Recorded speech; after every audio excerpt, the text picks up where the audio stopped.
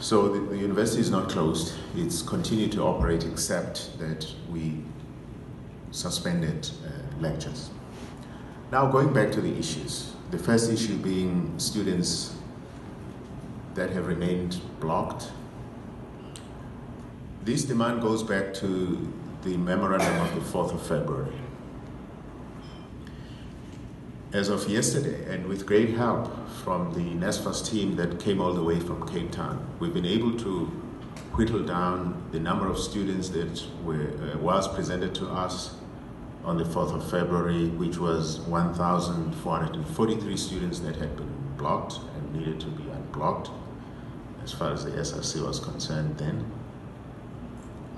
We've been able to, with the assistance of the NSFAS office, to unblock 683 of those 1,443.